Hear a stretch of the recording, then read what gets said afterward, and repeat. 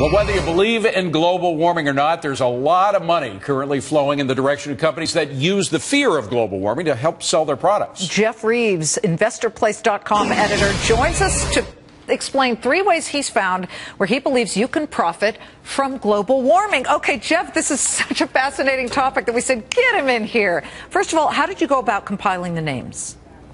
Well, first of all, I tried to look at kind of, secular trends that I think people can get behind, and I will point that solar is conspicuously absent here, mostly because I think the solar space, anyone who's traded solar stocks in the last year or two know how volatile they are. There's a lot of government tariffs, there's government subsidies, so picking winners there is a little more difficult. I was trying to look for a kind of a secular trend that broadly people can find faith that's going to be durable over the next several years, maybe in the next several decades, and try to plot, a trend out there. Because as you know, this is a crazy mixed-up economic environment we're in. At least being reasonably sure directionally about where the money is going to be headed can really be in your best interest instead of just throwing darts at a dartboard. You are so good that you forecasted my first question. I was going to give a whole list of solar companies that have gone bankrupt. There's a huge list of solar companies. It is a very risky environment. Maybe we could just plug that list in.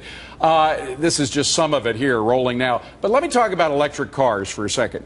Electric cars, and by the way, I'm one of those who believe we're in a global cooling trend, not a global warming. I don't believe the global warming, and even some people at the UN are beginning to doubt that right now. But electric cars get their energy from the grid.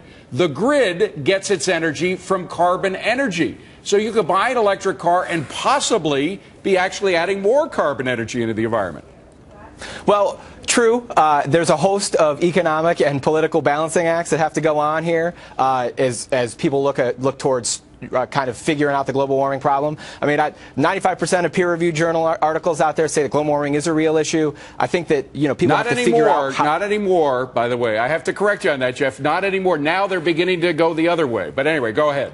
Well, the bottom line is it's a complicated issue, and I agree that electric vehicles are a complicated issue too, but it's undeniable when you look at Tesla out there. Tesla has gone parabolic because it's proven that it can make profits doing this. There is consumer demand. So all that other minutia aside, electric vehicles are selling, and you know that automakers are going to get to it in earnest. So you can buy Tesla. It's a little bit frothy. Again, as an investor, I'm not buying Tesla right now because of valuation reasons, but I do believe in electric vehicles long term, and I think the best way to play that may be the battery route. Panasonic actually provides the batteries to Tesla, or there is a lithium ETF out there. The ticker symbol is LIT, and again, it also has exposure to electronics because the lithium batteries are a big part of that. So there's ways to kind of play this trend without getting involved in the complicated political and economic discussions that go along with global warming. If you believe in electric vehicles, you believe in the batteries. That's one way to play it. I'm trying to oversimplify, but that's kind of my shtick. We're getting it. We're getting it. You know, the beauty of David and myself is that we're fair and balanced. So I believe in climate change because I look at the polar caps melting, and that brings us to water. You've got some picks in the water space.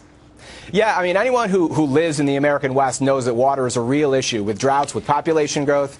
I mean, water, finding potable, clean, wastewater treatment, stuff like that out west is a big deal. So there's ways to play that. There's actually a water ETF out there. The ticker symbol is PHO. There's companies like Flowserve that makes pumps and flow components. But an interesting angle that I like, especially for income portfolios, is American Water Works. It's like a public utility, like an electric company, but it is a water company. It pays almost a 3% dividend. It provides drinking water and wastewater treatments to municipalities. Very low risk, like an electric utility, and it pays a dividend. So if you like that trend and you like the safety of utilities, maybe check out that stock. By the way, just a point, 60% rise in ice-covered ocean over the past year. So they're beginning to change on those figures as well. Nuclear energy. You believe that's a play here. A lot of people would say, gee, that's not a green energy. Well, there's 2 ways to look at it. Fukushima was a big deal. I think people saw the risks laid bare of nuclear energy. I'm not going to act like they aren't real. But the flip side of that is people like me who believe that there is climate change going on and severe weather is a big deal. I mean, the flip side of that is the tsunami that came with it could actually be an argument in favor of global warming, if you want to have that argument. But longer term, I think that nuclear energy is viable. The UK actually is just starting construction on its first nuclear plant in 20 years. It's a partnership actually with a French utility and Chinese companies.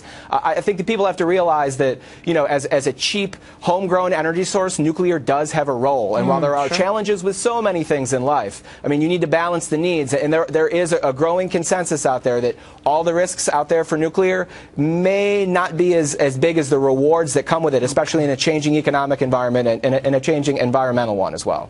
We'll put these all up on our Facebook.com/AfterTheBell page, all of Jeff's picks. Fair and balanced. I'm sure you'll get a lot of comments on it. Fair and balanced, yep. Thank you, Jeff. Appreciate it. Thank you. We're about